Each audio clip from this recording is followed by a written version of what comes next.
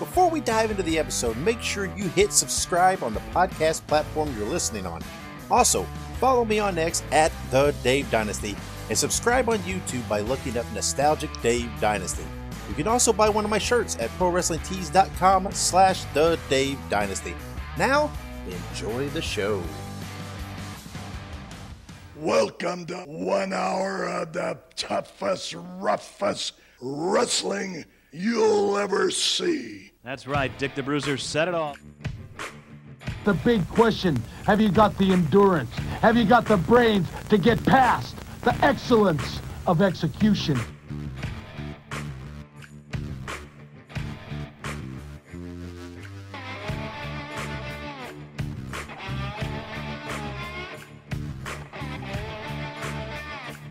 The reason why Axe and myself were put on this earth is to demolish people.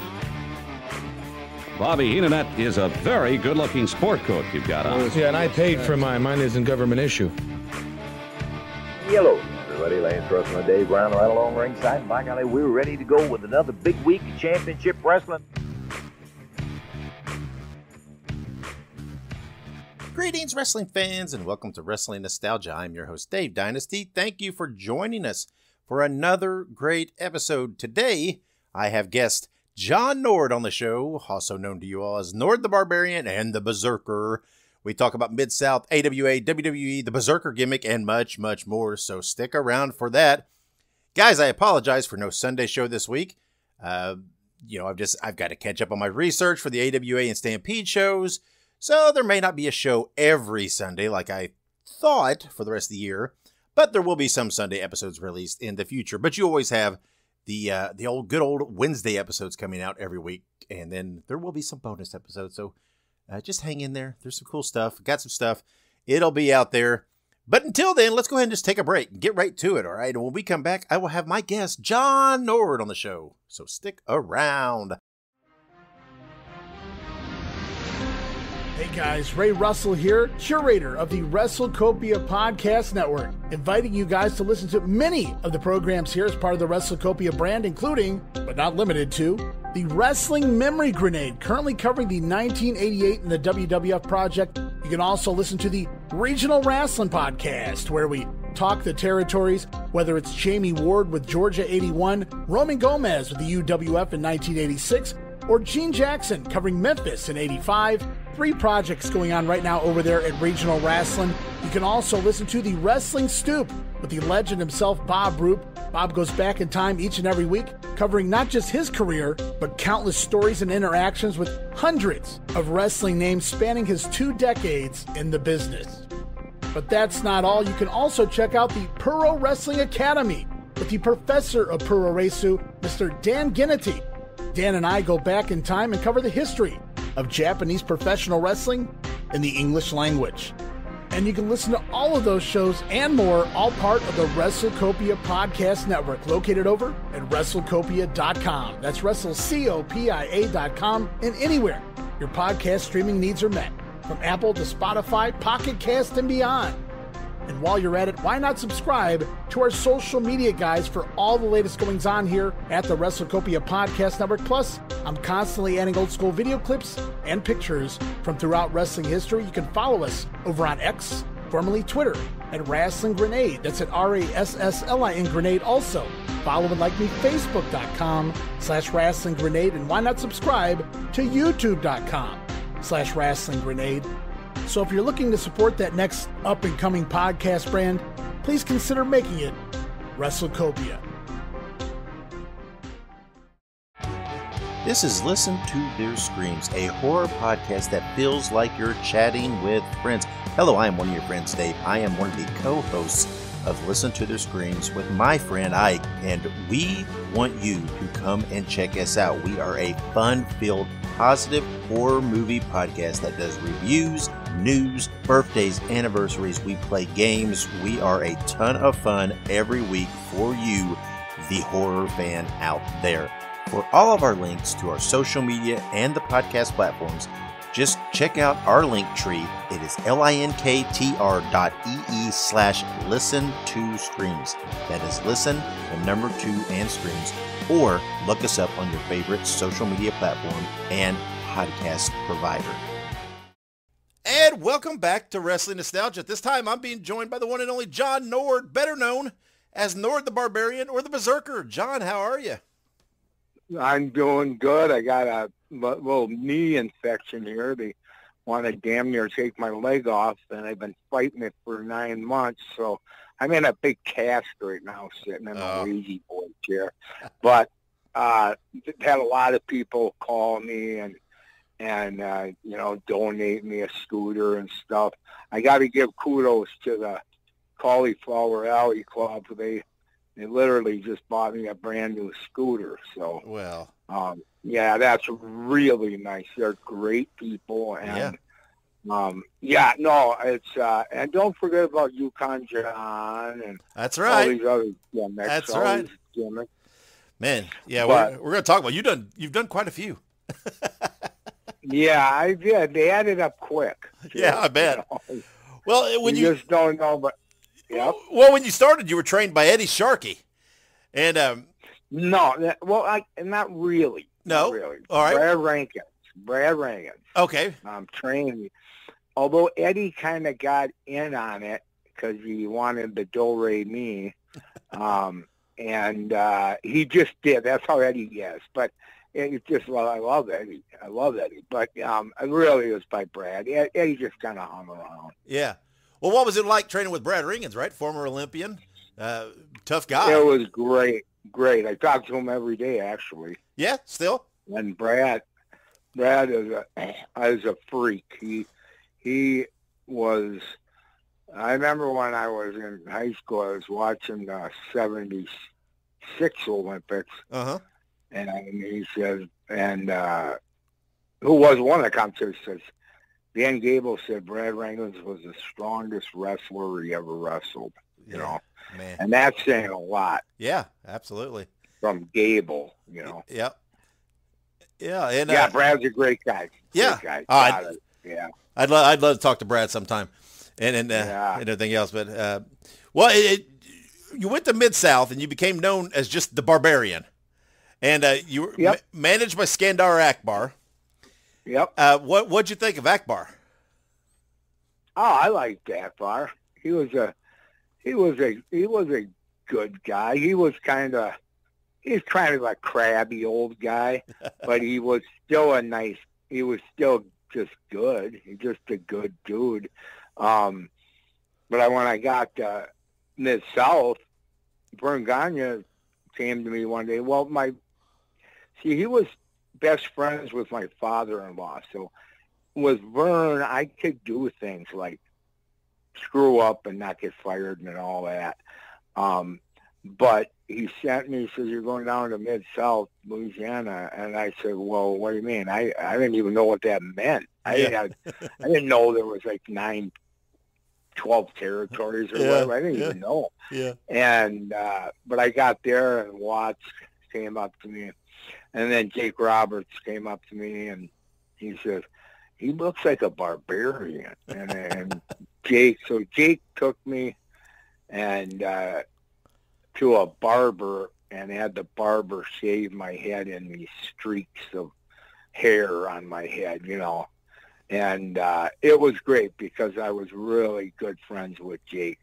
And that was, damn it, for a whole year. It was me and Jake tagged up, and then we just, Jake's a lot of fun. And it was just, Mid-South was great. But you talk about the hardest territory. If you know a guy that you know what he's talking about, that he knows what he's talking about, the hardest territory, without question, was Mid-South. Well, I mean, you traveled 300 miles a day, making $300 a day. Yeah, you know? Yeah. They always said those drives were terrible. It was unbelievable, and a lot of two-laners. Yeah, there's a lot of people getting killed on them Louisiana bayou roads, you know. Yeah, and that's just how it was back then. But thankfully, none of us guys got it, you know. What? And how'd you get along with Bill Watts and working for him? I like Bill. He kind of was he back then, I mean, I know how it is. He kind of had a big ego, and he was a little bit, he was kind of a blowhard, actually. Yeah. But with saying that is taking nothing. It just, he kind of just, you know, he made it feel like pro wrestling was like amateur wrestling. No, it's not the same, you know, and that's how Bill was. But one thing I will say about Bill Watts, he was good. He was good for wrestling, and he knew it very well. He was a smart guy, and I would say the only thing about guys that you think were real smart and were real successful, half the time you got to call the shit the way it is. They hurt people. They stepped on a lot of people. They had big egos. So let's not forget that.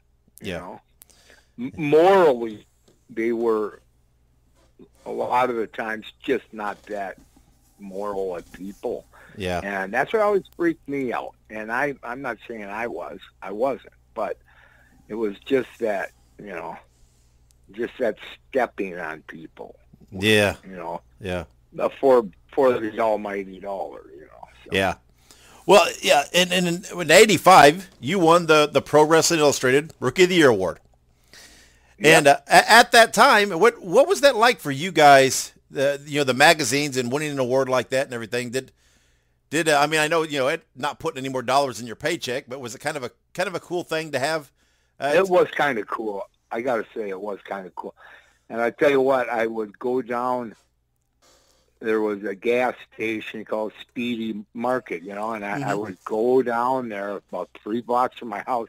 I would check them magazines to see if I was on it. Yeah. And God, when I got Rookie of the Year, I was pretty proud of that. And they gave me a plaque and all that. But I liked Bill Apter. He's such a nice guy and all that. And it was kind of ahead of my thinking. I kind of went, oh, who cares? You know? Yeah.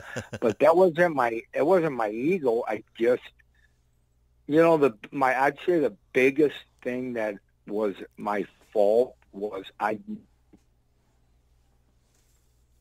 I think if I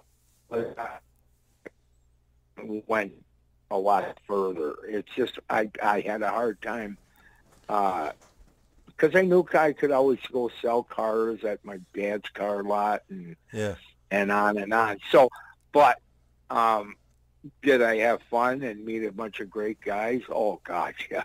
Yeah. It was a blast.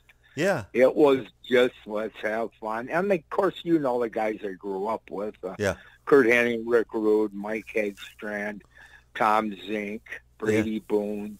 I mean, these are all guys I knew since 3rd grade. Yeah. You know? Yeah. And that was cool because they were all just greatest guys you could ever know. Yeah. Yeah.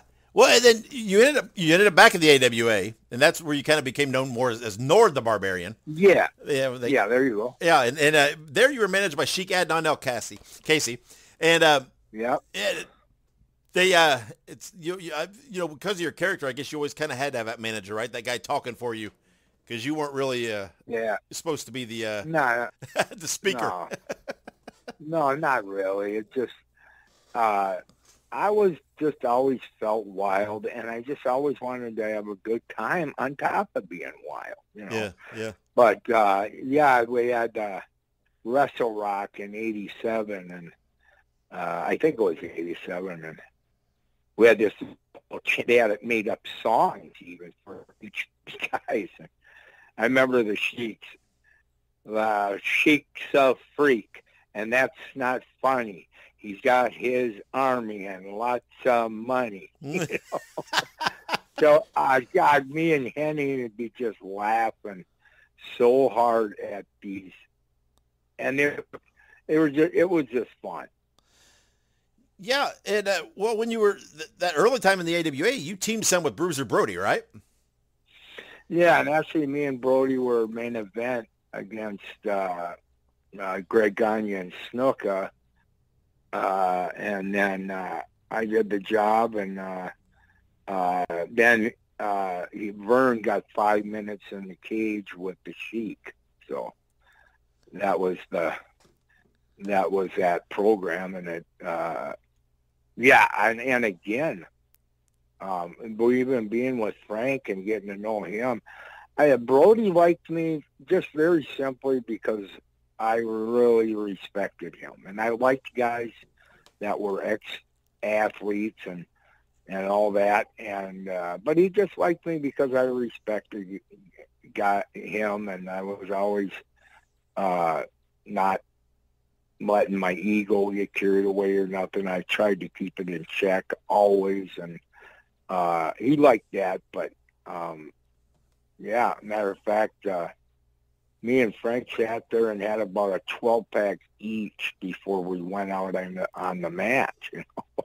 Yeah. That's no BS either. So why, I don't know. You shouldn't drink a 12-pack of beer before you go out and wrestle in front of 20,000 people. Yeah. What is wrong with us? Yeah. Well, what was wrong with us was it was always a good time.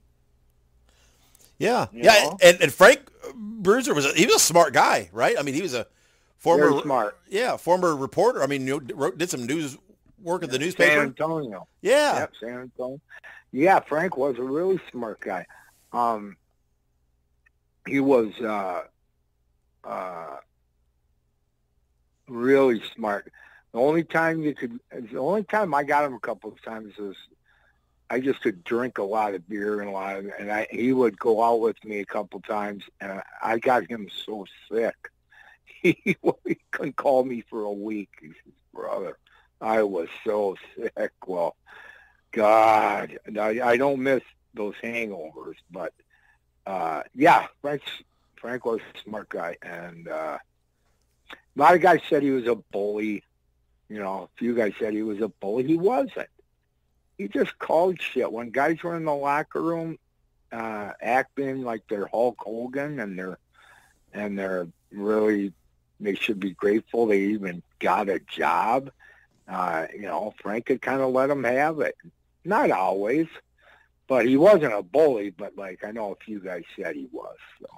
Yeah. Did he ever have any issue with you because you guys had kind of a similar look, a similar style? Did he ever? No, I never had one issue once.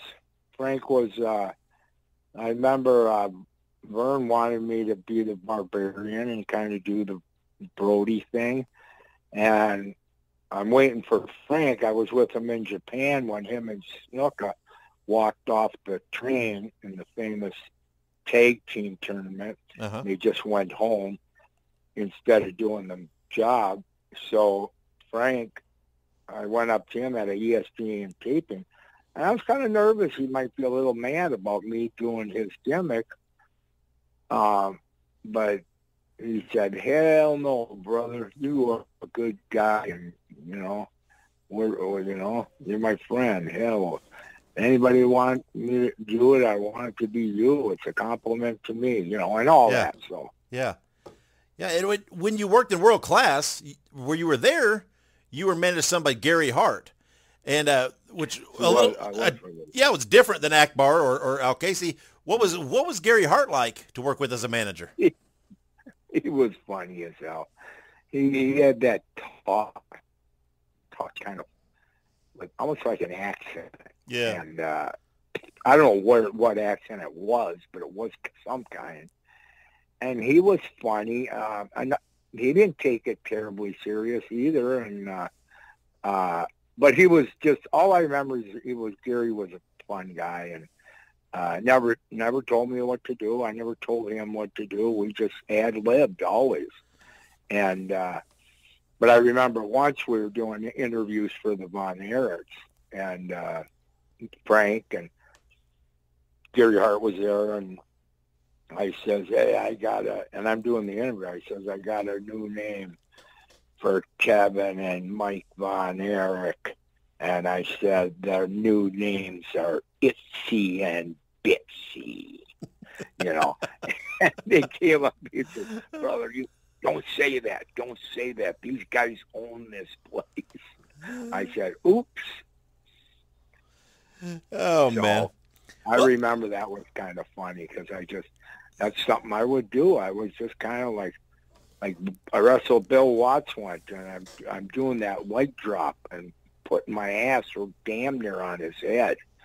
And he would roll out of the way every time, and he'd come up to me and go, "I'm not going to take that leg drop. It crushed my head."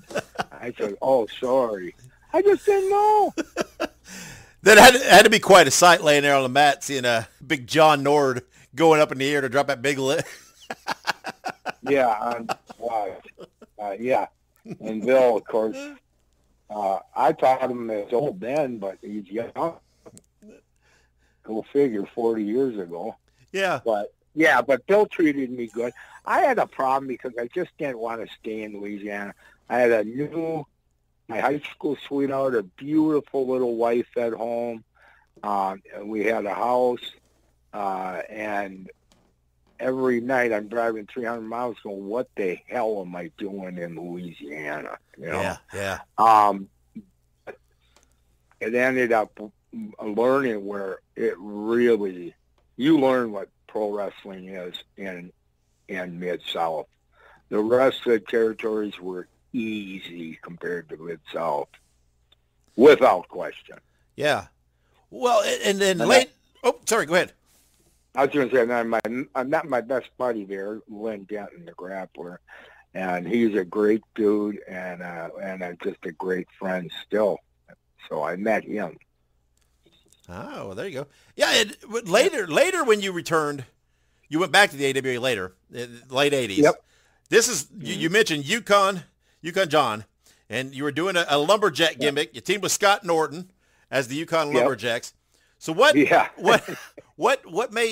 how did that come up for you to do the lumberjack thing and change your gimmick?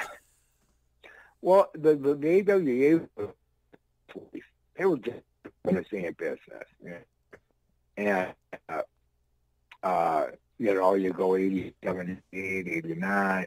I'm going into Portland on Saturday nights working but in the AWA, they were just going like, you look like I remember, like, be Yukon John, Greg would tell me. I go, okay, let's try Yukon John. And I tried it, and something didn't feel right. I looked kind of, I wasn't even working out. I was going back to the car lot. But I was, nevertheless, and that kind of took its course real quick. Then we were the Lumberjacks, me and Scotty Norton, who I've known since I was a kid. Scotty, another guy. Yeah. And I love Scott Norton. And this is when he first broke in, and he still gets mad when I said, "Hey, Flapjack Norton." I was going to ask you about that. Yeah, he said, "Shut up, I don't want to hear that shit." I said, "Hey, Flapjack, did you really eat 278 pancakes?" Shut up. Shut the fuck up. And then you start chopping each other, and it's just, I kind of got him on that, And the interview just ended up crazy, and all Scotty could say in the interview was, "Yeah, I like them Flapjacks." Yeah, I was going to say you were Yukon John, but at least they didn't call you Flapjack. Yeah, right. Could have been worse, I guess. Yeah, Scotty just hates it too. Oh, I bet. But what a guy! What a great guy! It was just.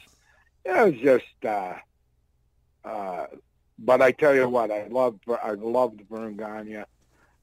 He has helped so many guys. He paid so many guys really well.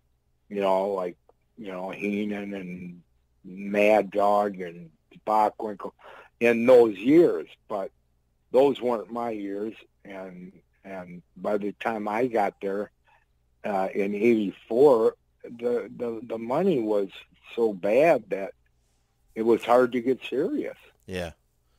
Yeah. Well, probably, I would say most people maybe remember you from your run in the WWE as the Berzerker. And you went there in '91 and had a good run. You were managed by Mr. Fuji. And correct. That gimmick, it really wasn't that whole lot different than Nord the Barbarian. It wasn't. Not really. Yeah. No. And that's, Vince flew me in, and actually, it started, I had a tryout for the movie Suburban Commando, I think it was. Oh, yeah. Uh-huh. And me and The Undertaker, who I knew from Mid-South, actually, were sitting in the same lobby. We tried out for the part, you know, and we went in. The director's name was Burt Kennedy. He's a big-time director. He's a Hollywood guy. And I didn't even practice my lines or anything, but for being a heel, you got a 6'10" red-haired guy that looks sicker than hell, or you got a 6'5" guy that really probably ain't weird, you know. Yeah. And I'm glad he did. There was no big deal, but that's how I started with Vince. Then Vince brought me back the next day and says, "What do you, John?" And Patterson was sitting there, Vince, and Patterson says, "Oh, John, we hear that if we tell you to take a right, you take a left." I said, "Yeah, I used to do that. Those years are over now. I'm pretty wise." I was just saying it just to get a job. But anyways, he says, "Well, what do you feel like?" I said, "I don't know. I just feel wild, like I just want to." And then he goes, "How about a Viking?" And yeah, so I went into this costume room they had. And it was amazing. It was like a Hollywood costume room almost, and picked out that stuff. And I was a Viking for the first couple matches, but here, go figure, some guy in Japan, believe it or not, had the Viking name trademarked. Oh, yeah. So I would have been the Viking, definitely the Viking for a long time. And Vince said, "Well, there's a form of a Viking called the Berzerker. Let's go with that." And I didn't really like that name, but I don't know. I guess I made enough money there for a couple, 3 years and all that. And but I got to say kudos to Undertaker, because when I tried to stab him with my sword, well, first of all, they were having a hard time with Undertaker. He wasn't having what you call good matches because of his gimmick. He moved so slow. You got to be somebody that's bouncing off him or something, you know? Yeah. Because if you both move slow, it's the shit. Yeah. You know? Uh-huh. And so, and really in Japan, even Mark, I mean, no, I love Mark. We're friends. Really good friends, actually. And the Japanese just booed at him. You know, they were not accepting of him. Later in his career, they accepted him because he was so over. But then I wrestled, and they brought me in. They said, "Hey, who can you have a good match with?" And the Undertaker said, "John Nord." And for that, him doing that, I'm eternally grateful for him, because I got to wrestle him every night for months and months, and my pay tripled. So he did me a great favor, and I'll always love him for that. Yeah. And when I tried to stab him, a lot of guys tell me, "God, I didn't think wrestling was real until I seen that sword stick in the ring." Yeah. Then I thought, God, it's got to be real. Yeah. So if someone saw you out in public, do they typically remember you as Nord the Barbarian or as the Berzerker? Yeah, up in the Midwest, Nord the Barbarian. Yeah, okay. Anywhere else, especially the East, the Berzerker. But it depends if they watched ESPN and in what age they are. Most of the time, if they were 5 to 10 years old, back 40 years ago, they were watching ESPN and Vince. Yep. And then as they got older, it was the Berzerker. So, but yeah, interesting how it evolves, you know. Yeah, of course.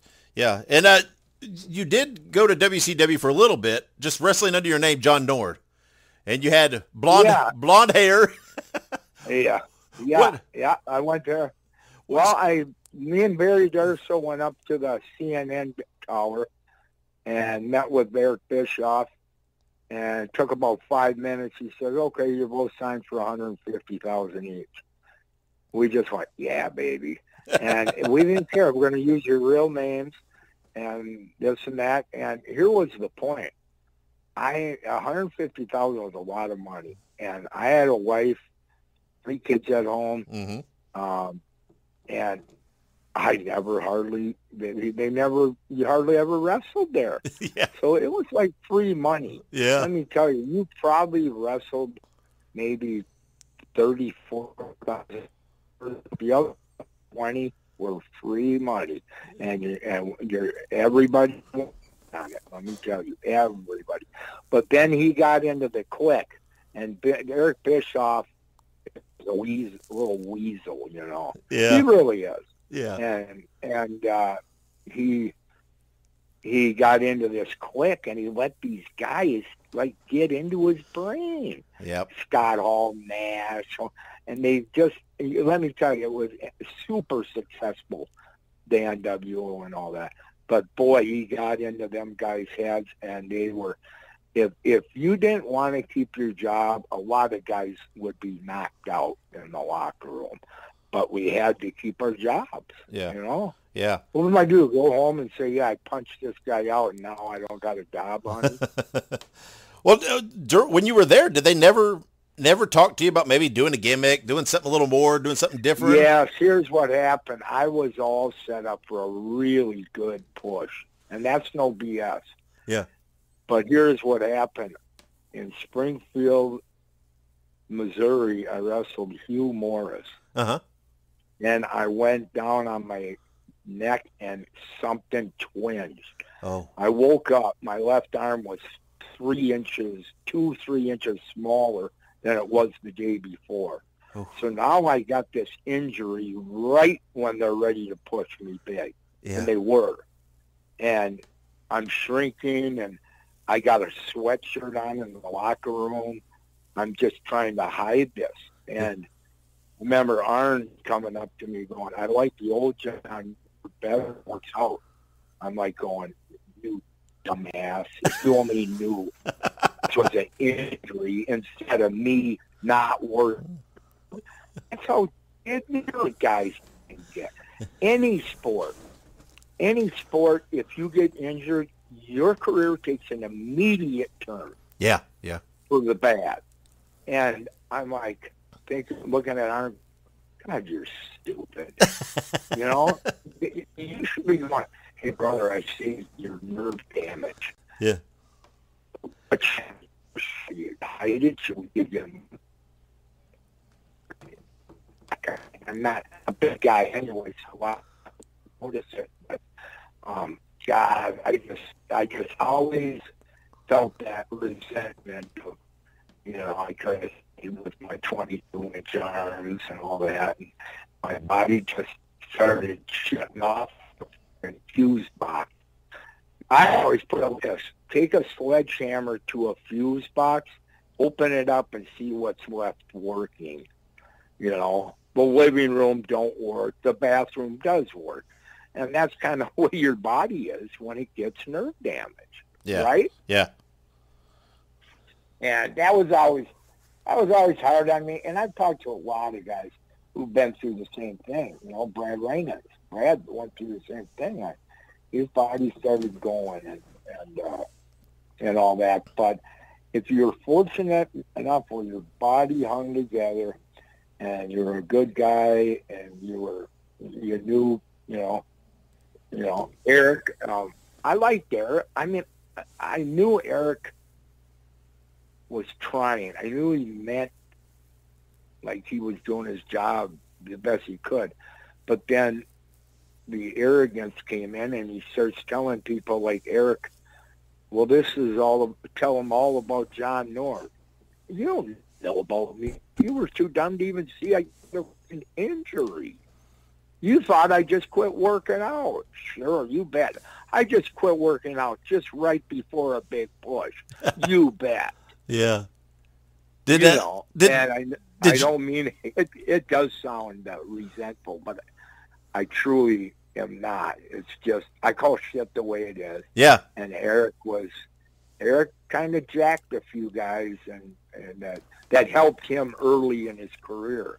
Yeah. Like me and a couple other guys, Wayne, Bloom, and a few other guys in the AWA helped him, you know? Yep. And he forgot. You know, he didn't forget Henning because he was a mark for him. Yeah. But he did forget a few guys. And yeah, that's what I was going to say. I just seen him at the airport about a year ago. Yeah. I think it was Thanksgiving Day. And he kind of got scared of me.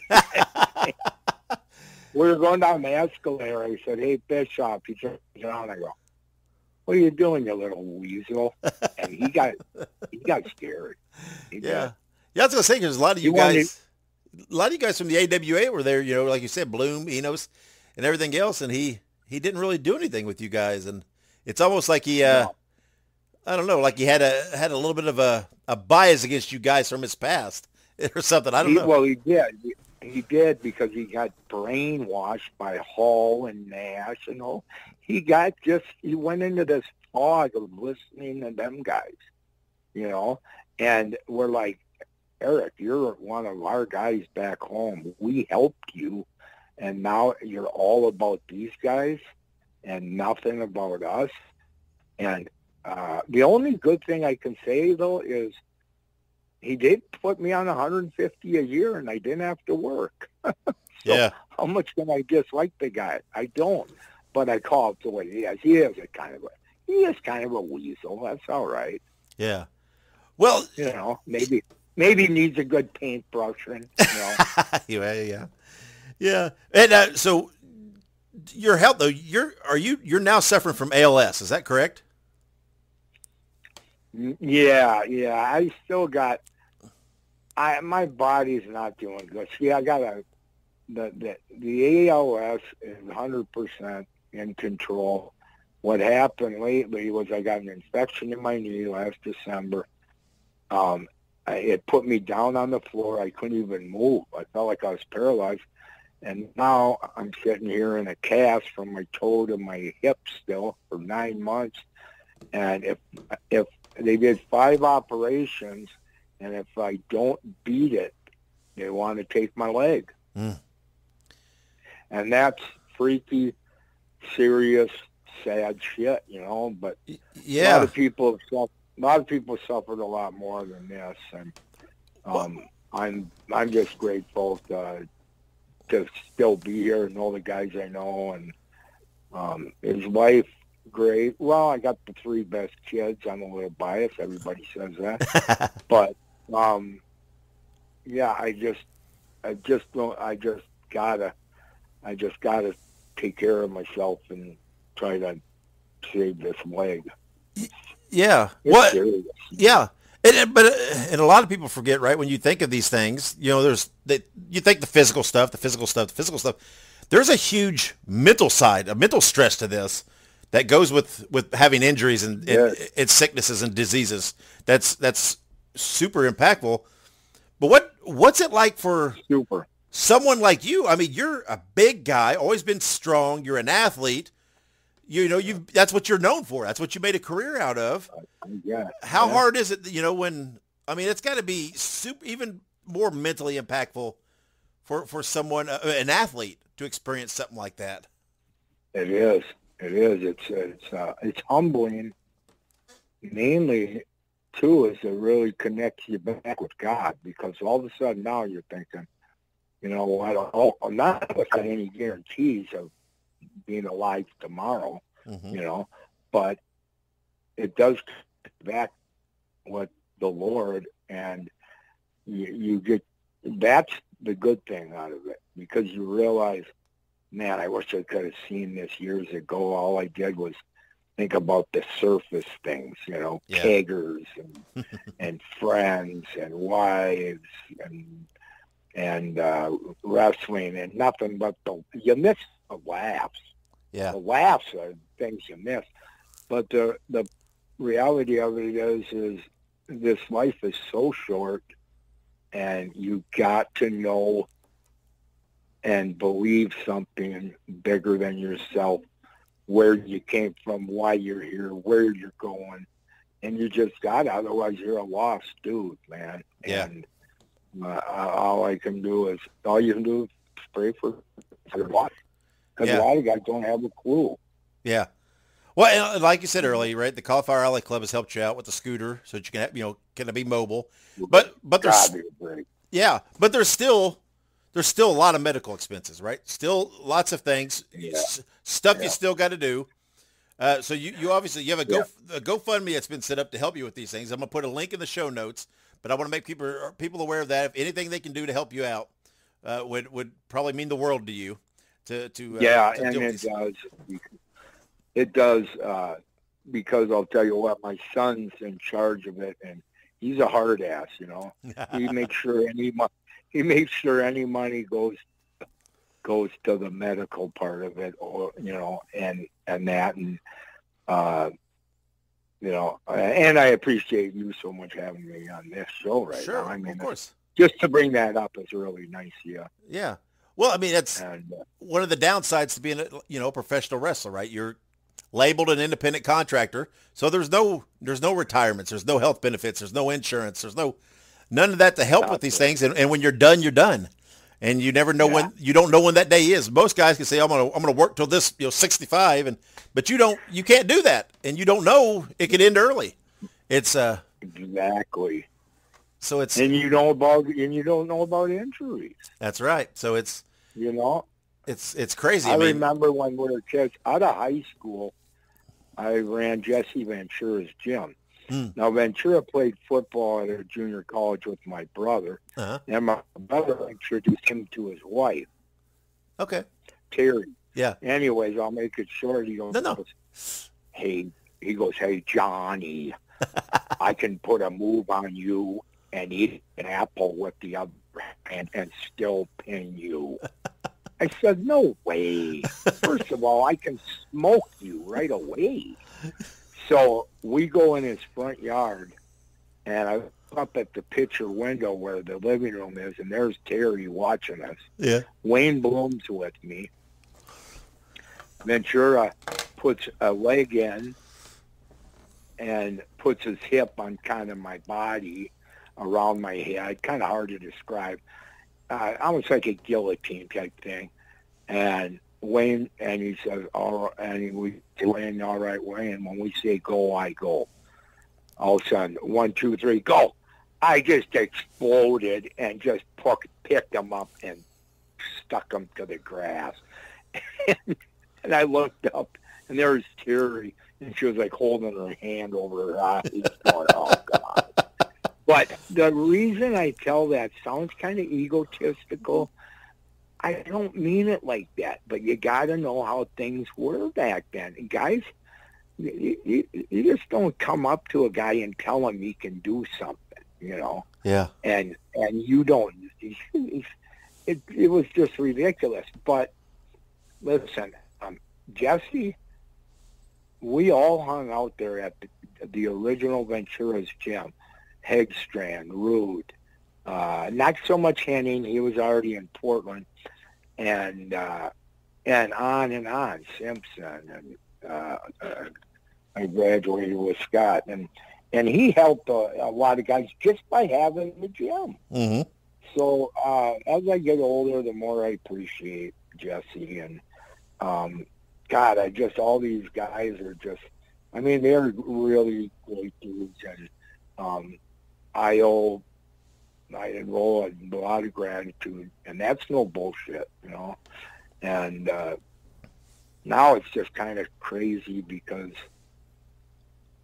the doctor, this was 2 months ago, the doctor says, hey, this is the last operation, then I got to amputate. I said, what did you just say?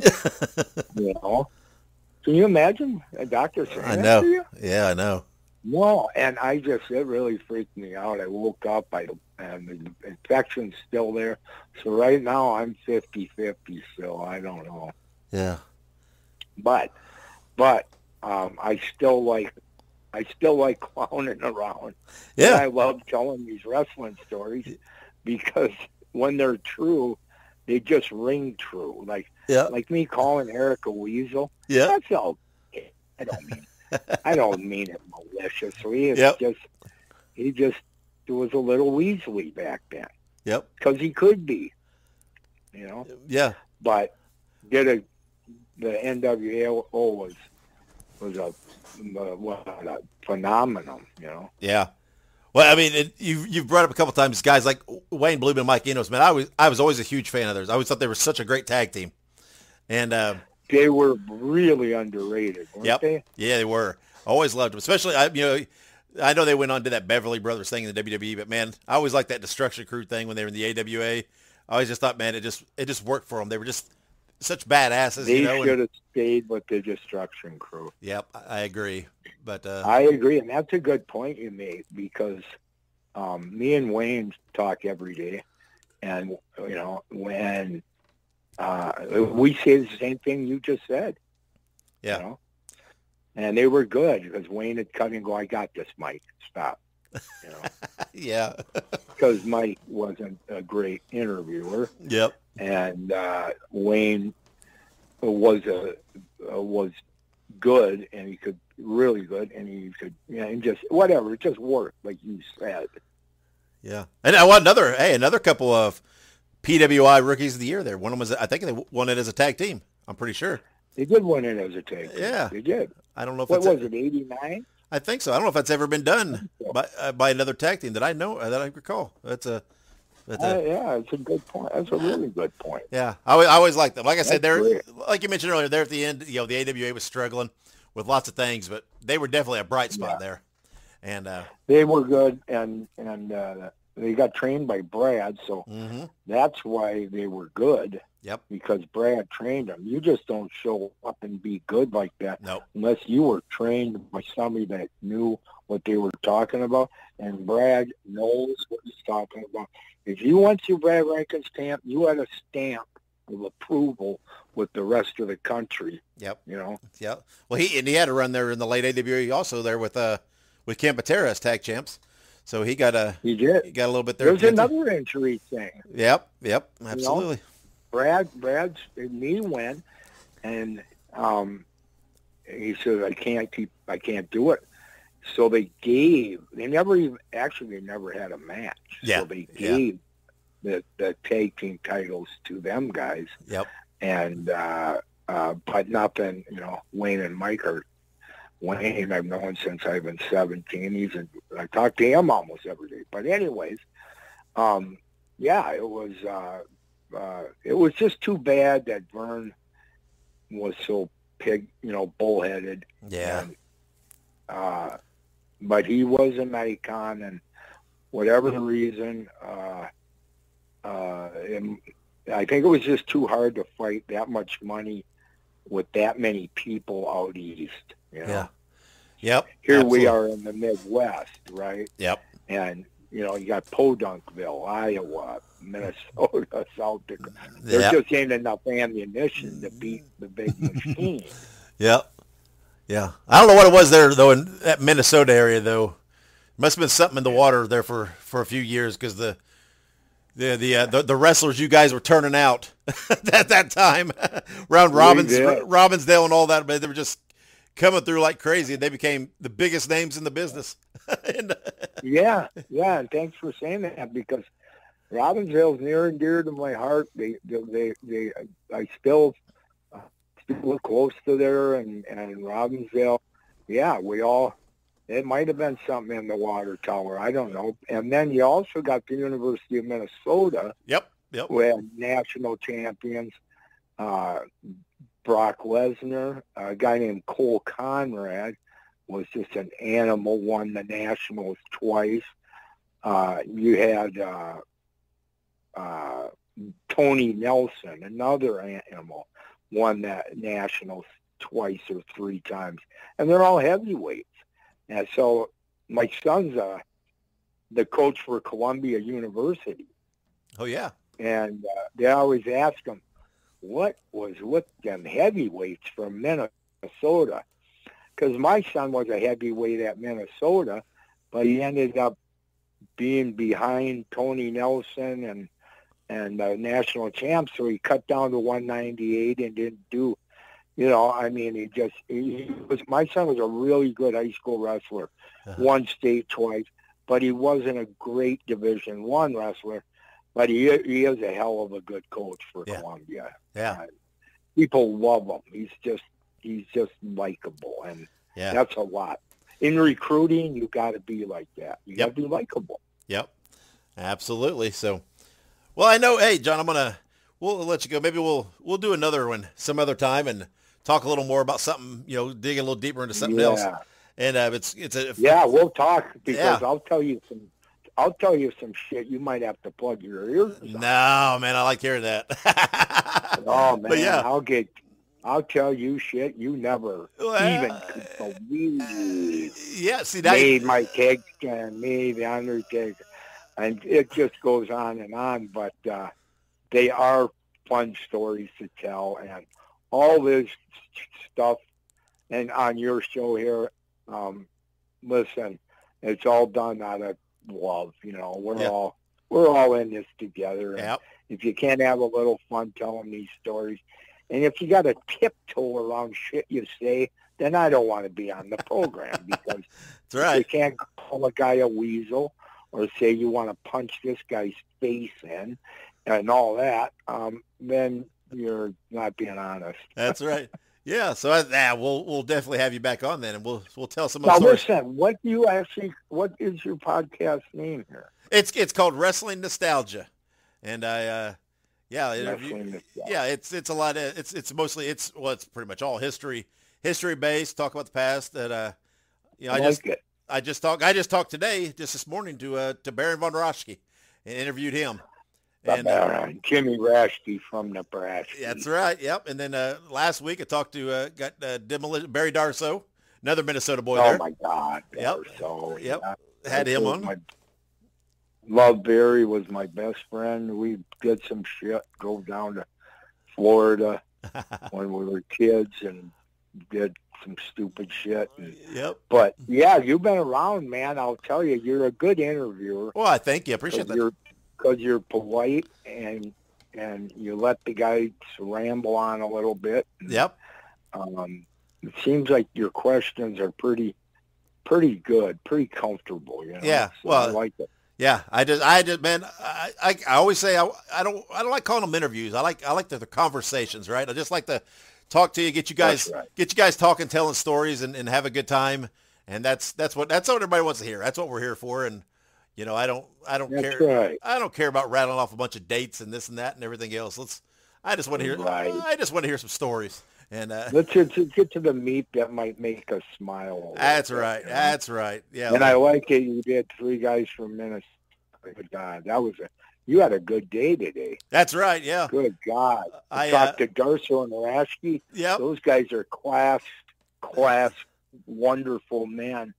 A little bit different than me because I'll say some shit about a guy and they don't. Yeah. They don't. I get that. Yeah. I get that. Yeah. But I've talked to several of you Minnesota guys. I've interviewed Greg Gagne. I've Jim Brunzell. There you go. Good God. Yeah. A few years ago, what took you so long on me? I just working my way down the list. Okay. Few years ago, right before he passed, I got to interview Larry Henning, one of his last interviews he did. Yeah. So and that was an honor.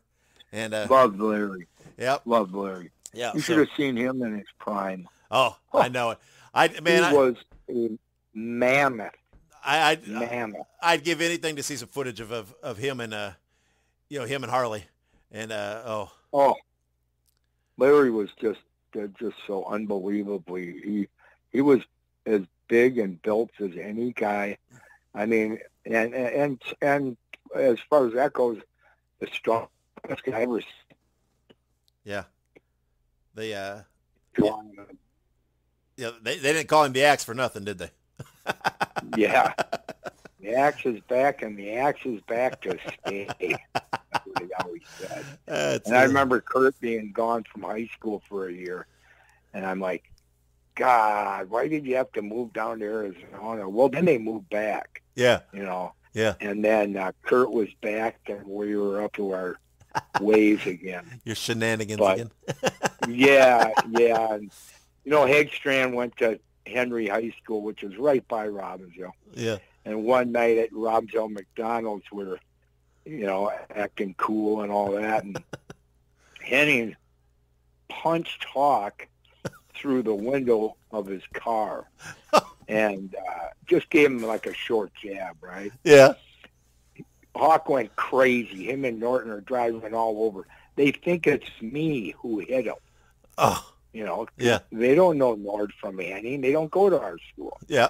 So they think it's that big Nord kid. I know it's him. So they came in school, Norton and Hagstrand, looking for me during regular class hours. And the principal goes, Don, I'm worried. There's two guys out there that say they want to see you. I don't think they want to see you very nicely. I says, come on, bring them to me. I'll see them. I knew what it was about. Yeah. But I was ready, and the principal kind of just shut the deal down. Yeah. But that's the kind of guys we were. I can't imagine working into school back in those days. Like I said, with all those guys around Minnesota and all. Oh God, we were just mental. Yeah. We ought to have been locked up. Did you ever do a stint as a bouncer like all these other guys? Seemed like they all worked as bouncers one time or another. Yes, I bounced. Of course I bounced. I bounced at Grandma B's and that infamous bar and right on the Mississippi. Yeah. It's still there. I think it's called Gabby's. And Al Blake just died. He was a Robinson. He wasn't a Robinson. He was a wrestler for sure. Yeah. Huge. And he was a bouncer. And the only thing I didn't like is bouncing is when guys would be beating guys to death. Now you'd go to prison. Yeah. Yeah. You couldn't ever hit guys the way we were hitting guys. And I wasn't really. I hit a guy maybe once or twice, but to be doing that with that much power and maliciousness, that was just sick. But we didn't know no better. Yep. We were just dumb. You guys must have got a handbook or something that this is what you're gonna do. You're gonna if you're from this area, you can raise a little hell, go bounce, get trained, and go to pro wrestling. Yeah, get trained. We knew one thing: we didn't want to work for a living. There you go. We wanted to get to wrestling and have some fun and keep seeing each other. That was a big thing. We wanted to keep seeing each other. Like we were in high school, but we had money. And that was great. Well, you couldn't help it. Anywhere you went, you're going to probably find one of you guys. So. Yeah, that's right. Well, I don't know. It still comes back to. I still got a lot of great guys from Robbinsville, and I know people get sick of hearing the Robbinsville thing, but I'll tell you something. Those were the best guys, the best years. And we were dead loyal to each other. I love all of them as long as Nikita don't think he's a Russian still. I'm good with Scotty Simpson. Scott was a great football player, too. Yeah. Really good. Which is easy to believe, right? Yeah, absolutely. Oh, he was really good. But sooner or later, you got to quit talking Russian to your schoolmates. Yeah. I got one. I'll end with this. All right. One time we were coming up, and all the guys came to my house for dinner. My wife cooked it. Scott's at the end of the driveway, and he's waving me to come see him. And I says, "What's up, Scotty?" He goes, "John, only Nikita. I talk only Nikita, okay? Good." I'm going, "What? What?" And I'm thinking, so they all come in with the wife, and I'm inside my house, and as soon as Scotty walked in the door, I go, "Scotty!" And his head just dropped. Like, oh, my God. I guess that didn't work. But that, to me, is funny as hell. Yeah. And let me tell you, if Scott hears me tell these stories, he knows that I love Scotty, and he was the real deal. And I just, if you can't tell a guy he's not Russian when he isn't, then you got to get a new job or something. That's right. That's right. Well, all right, John. Well, hey, like I said, my friend. God bless you. Brother. Yeah, thank you for your time. And like I said, we'll stay in touch, and we'll do this again down the road and chat some more. Cause hey, say a prayer for my leg, man. I will. And it's really it's a serious deal. It is. I try not to think about it, but it's just everything. But no, not to feel sorry for myself. I just I appreciate it. I hope anybody who's listening is doing well and in their lives, and that they're happy and blessed in this short life. You know? Absolutely. Yep. So. All right, brother. Yep. All right, John. Well, thank you for your time, thank you, man. We'll talk You're again soon, welcome. buddy. All right. Thank you. Make sure you tell Carol. Thank you. I will. Yeah. Carol referred me. You know. Yeah, that's right. All right, bro, man. I love you, man. Yeah, Take you care. too, man.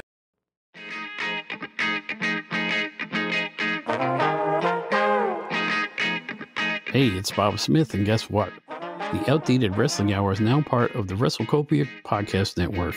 But hey, no fear, you're still going to hear the unique guests, comedy, music, authors, journalists, funny people. Who knows who's going to end up on the Outdated Wrestling Hour? Remember, it's all new and all old. So check it out in the WrestleCopia podcast network and wherever you get your podcasts. Listen if you know what's good for you.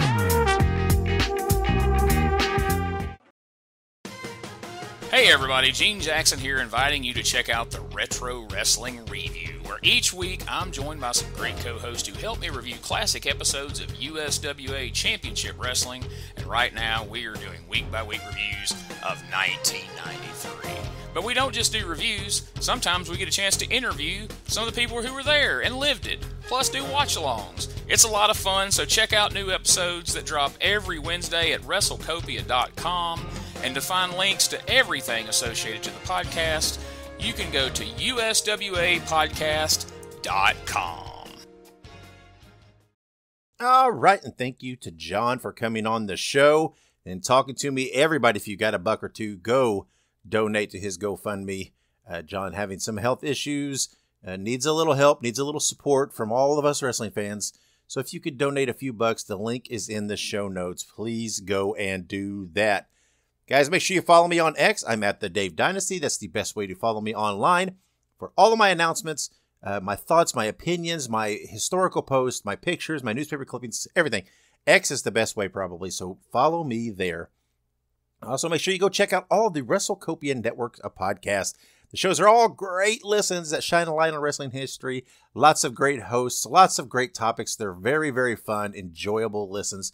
Make sure you look them up on your favorite podcast platforms or go to WrestleCopia.com. Also, be sure to check out my friends at the Ultimate Classic Wrestling Library for lots of great wrestling content that you cannot get anywhere else. Go to ClassicWrestling.net or you can download the Ultimate Classic Wrestling app on all of your devices. Guys, on next week's episode, I will have guest drill instructor Bob Carter. Now, that may not be a name you're familiar with, but Bob has been around, done lots of things, worked a lot of territories, really had his most prominence in Continental. But Bob has got some great stories. It was so much fun to chat with him. We talked about Mid-Atlantic, the Savaldis, Stampede, Continental, much, much more. You're going to want to hear this interview, guys, because, again, it may not be a name that you're familiar with, but Bob has some great stories, and this is a great slice of wrestling history to bring to your attention. Thank you to all of you for listening and your support, your follows, your interactions, everything you do to help keep wrestling nostalgia rolling. I do appreciate it. Next week, again, Bob Carter coming onto the show. And until then, wherever you go and whatever you do, be good, be safe, and always keep on growing. Fans, we brought you All-Star Championship Wrestling. This is Sam Maneker thanking you for being with us and saying until next time, so long everyone.